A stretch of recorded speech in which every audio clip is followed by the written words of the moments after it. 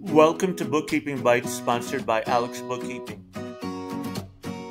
Today we're going to add an inventory product to our inventory. So we want to click on Sales and Payment, Products and Services. We will get a window like this, add a product or a service, and then we will get a pop-up window, and then mulch again. Now we're going to charge $35 for a bag of mulch.